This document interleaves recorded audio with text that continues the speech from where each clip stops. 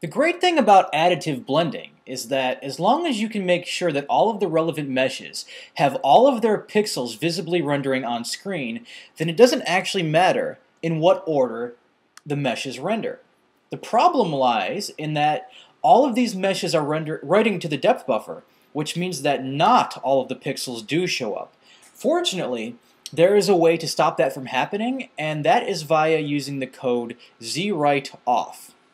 You can read about that and some of the other things we're talking about here on the page, ShaderLab page called culling and depth testing. So here's zwrite on and off. You can read about that there. The zwrite command has only two options, on and off, and this is you're writing to the depth buffer or you are not.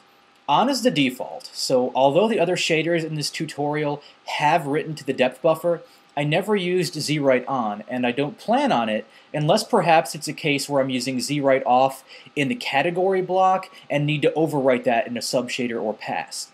So let's add zwrite off to the shader and see what happens.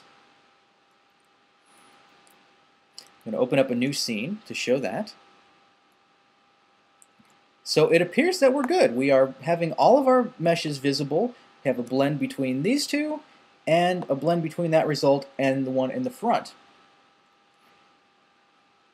And they are all closer than the background. So we start off with black, and so we see black blended in. If we were to get rid of that black background, then you'd see them all blending together, but with gray.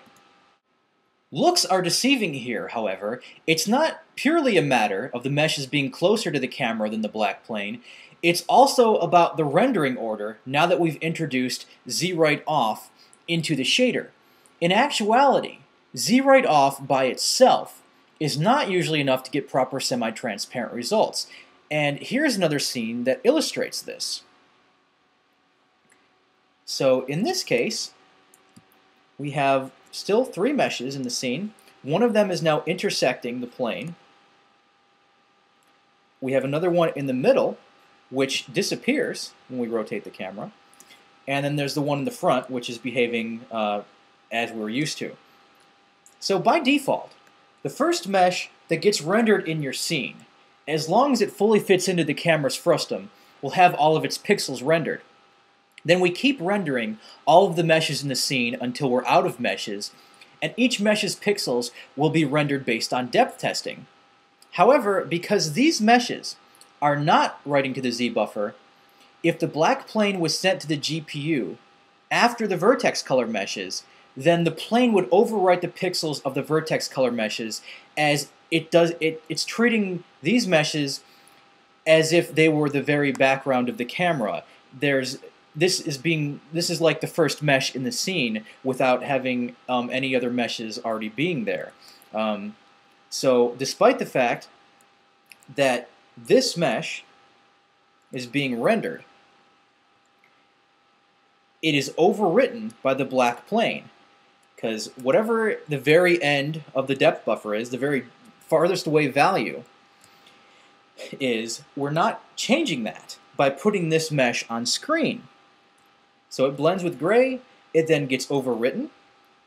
Now we have the values of the black plane in the depth buffer, and then these two meshes perform the Z testing based on these pixels. They don't have to worry about the pixels of this mesh anymore because they're completely overwritten in both RGBA and depth values by the plane. So in the case of this mesh, we don't see the entire thing because part of it is behind the plane. So we know that it is actually doing Z testing, and we also know that it's being rendered after the plane. It's being sent to the GPU after the plane because otherwise we would not see it.